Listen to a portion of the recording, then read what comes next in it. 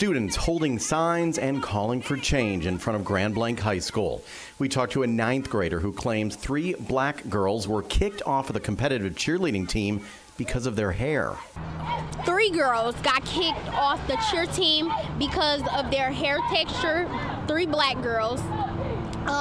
They couldn't do the same hairstyle as the other non-black girls, so they got kicked off the cheer team. Grand Blanc School spokesperson Andrea Calvert released the following statement saying, quote, "These expectations have been in place for many years and were previously reviewed with all team members. However, it was brought to our attention that some of the requirements for competition may not be inclusive of some hair types. GBSC is striving to be a safe and inclusive space for all students." Linscomb says change is definitely needed. Calvert responded saying, quote, "The competitive cheer expectations are being reviewed by our GBHS athletic department and our athletic director. Met directly with the student athletes to hear concerns and clarify any miscommunications. In addition, our Diversity, Equity, and Inclusion Director, Sonia James, will be attending practices and meeting with the coaches and student athletes of our cheer program this week to address any barriers and to make sure expectations of the program align with our district's DEI's mission statement."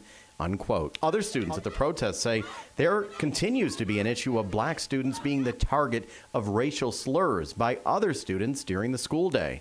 These barriers that they put for us, the racism, the name calling, everything, it just makes everything so much harder, you know, but it's good to see that people care. It's good to see that humanity's still out here. And this isn't the first time these allegations have been made. In September, we reported alleged offensive messages being sent between student athletes.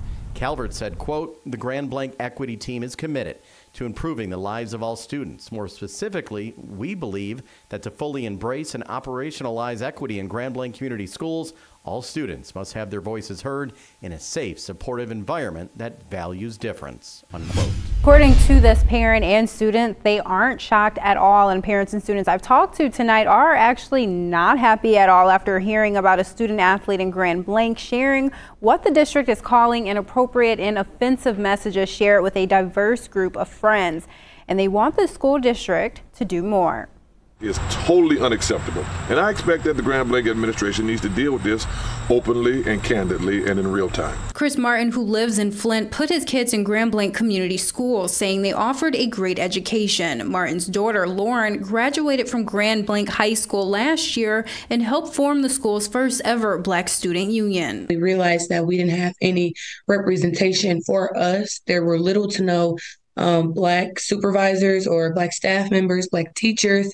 So we decided to make a group for us, by us. The Grand Blanc Community School District tells me no one was targeted in these alleged offensive messages and no threats were made. But the district also said even in an effort at humor, it was unacceptable. After her experience at Grand Blanc High School, Lauren tells me she wasn't shocked to hear about these messages. Since 3rd grade, I've had multiple incidents concerning racism and prejudice and just all sorts of those things. So it did not surprise me that something like this happened. It did disappoint me, however, because it's 2022, okay? This should not still be a conversation. The Grand Blanc School District released this statement Thursday saying they will address this behavior, stating in a partial quote, "As we continue to work with our district's diversity, equity, and inclusion team, we will be extending that work to our student athletes through the athletic department this year. We take the duty to maintain a safe environment for all of our students very seriously," end quote. But Chris isn't confident that will happen. It's not out of the ordinary for the administration at the high school to somewhat ignore this or try to make it go away. I just think that the principal has to do a better job addressing this. Grand Blanc, as much as it is a great district and excellent athletics, great academic, dedicated teachers, you have to address what some students are taught in their homes, which is racism. Grand Blanc High School, where you can see students here are gathered here in the parking lot to begin their march to Grand Blanc City Hall to protest against police brutality. Larry Holliday, an 11th grader at Grand Blanc High School, leads more than a couple dozen students on this march demanding justice for Dante Wright.